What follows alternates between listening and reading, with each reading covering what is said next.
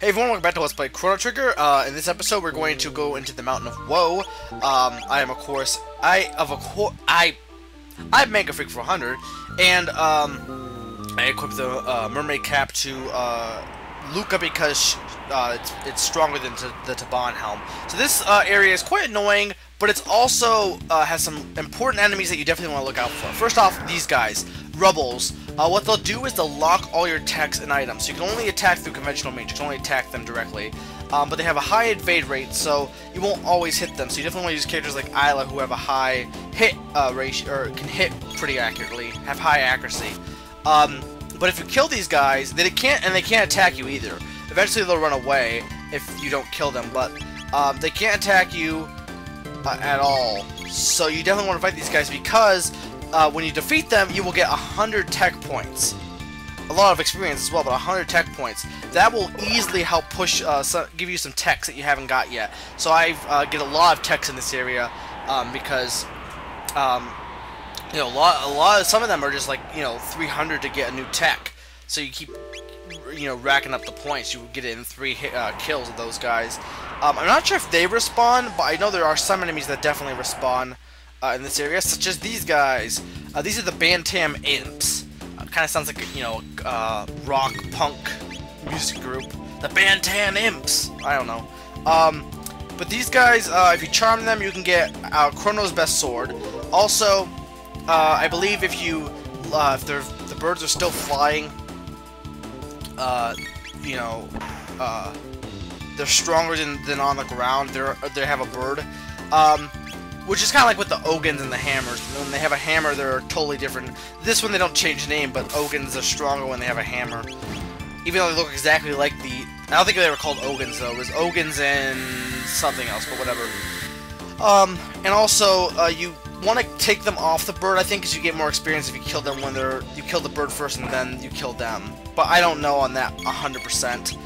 But yeah, this area is not one of my favorites. It's really kind of hard to navigate around.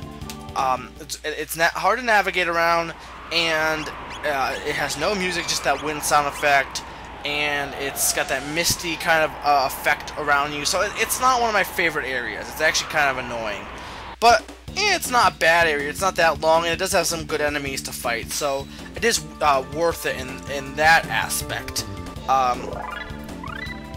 To go through this area. So I'm gonna try actually ranting about maybe in the future, trying to relate the game to my rants, because a lot of times I'm just talking in general about rants and then ignoring everything about the game. But sometimes a lot of times the game can actually relate to some rants, not always, but in some rants, in non-corny situations, not like well, see, there is love, because Chrono loves... No, I'm not like that, but like, for example, I read an article or something that a company is thinking about taking Chrono Trigger and remaking it, or making a sequel or something. I can't remember what it was. It might have been a sequel, I don't know. I don't think it was a remake, I think it was a sequel. But like taking the franchise and making it into a Western RPG, which, if you don't know the difference between Western and JRPG, oh, and Chrono just learned Confuse. Confuse is a confusing move because, and I think they changed the name in the DS remake, but it basically is a physical attack that like rapidly attacks an enemy. But from the sounds of it, it sounds like it would be like, would confuse the enemy, causing them confusion, but that's not the case. It's actually a really good move to use.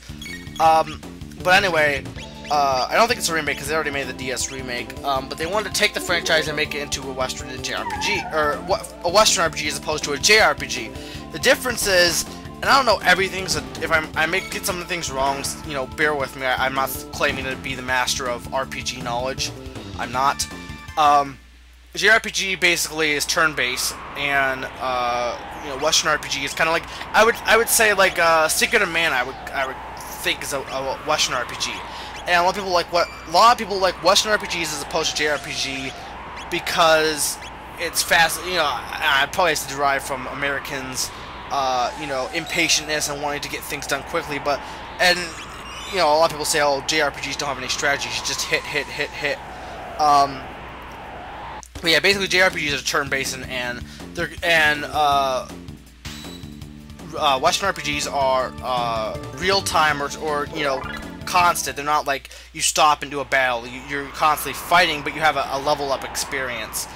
Which, you know, Western RPGs, in my opinion, almost kind of blur. Like, I don't know, I almost find JRPGs to be classic RPG format, and Western RPGs are almost actually kind of, you know, merging genres together. Not that that's a bad thing, but I don't even know what I would call Western RPGs an RPG. Now, again, I don't know everything about RPGs, so I could be wrong. But anyway, they wanted to make Chrono Trigger into a Western RPG, and some people were kind of objecting to that. Now, I guess, you know, here's the thing: is do you know, first of all, does it have to be Chrono Trigger? I mean, I've gotten in the series debate before. I mean, do you want to, you know, make a new franchise, or, you know, is it okay to, you know, like Kirby, for example. Kirby's being done Epic Yarn. He did Creative Curse. It's still a platformer, but it's in a different style than Kirby normally is. Does that mean it's a bad thing? I mean, would I play a game with Chrono that was a Western style RPG? Possibly. I mean, I don't mind Western style RPGs. I just kind of, I don't know. I've always grown up that RPG equals turn-based. You know, that's. I mean, I never really used the term JRPG for a long time. I still don't use it really. It's just one that exists. You know, turn-based is how I consider generic or traditional RPG. And yeah, the turn-based, you could say, well, it's just a bunch of attacking and hitting. There's no strategy behind it at all. And I guess it's true in some cases, especially when you get really strong. There are, you know, cases against it. And then at the same time, though, then you have the whole thing, well, then it can make it easier. I mean, like, for example, and that's not really exactly strategy as more as skill, but like Mario and Luigi, you can dodge the attacks, which again isn't really it's more skill than it is strategy. But you can dodge the attacks, but then it makes the game really easy.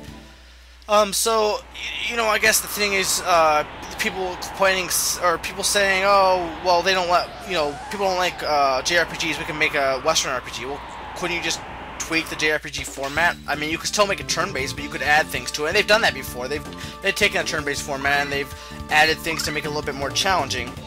And yeah, I guess I learned Fire World and Fire Sword, but they're basically improved versions of the old one.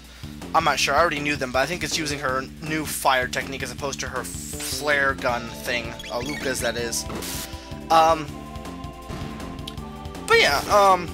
yeah, Chrono Trigger, and I guess the thing with bringing Chrono Trigger back is, I don't know, one thing that I really like about Chrono Trigger, besides Chrono Cross, but I never played Chrono Cross, I haven't even, you know, really know anything about Chrono Cross. So to me, Chrono Trigger is almost one of the only in the franchise. Logically, it's not. You know, there's another game in the franchise. Plus, there's Radical Dreamers, which is, I believe it was the Style Evasion. Don't quote me on that, but it was a kind of an interlude. Kind of almost like, I think it was kind of kind of like Chrono Cross. I don't know, but anyway. To me, Chrono Trigger is it's a series that doesn't have a lot of games. Is that a bad thing? Well, I mean, think of it this way. If a series has less games, that one game... I don't know. If a series has more games... Like... And there's actually really... It's not really a consistency that you can actually... Like, Mario has a ton of games, but a lot of them are really good. Whereas you could say Star Fox doesn't have that many games, and yet a lot of the games in the series actually aren't that good, at least to the fans. I honestly would disagree. I think a lot of the games are actually underrated. And again, that's almost kind of it's kind of like, that's the one thing. I know I'm getting off topic, but that's the one thing about the N64 era. A lot of the games that happened on the N64, because they did things that had never been done before, and they amazed people with the 3D, and it was the first time 3D had happened. Those games have been the you know, measuring stick for every game since then that has been made.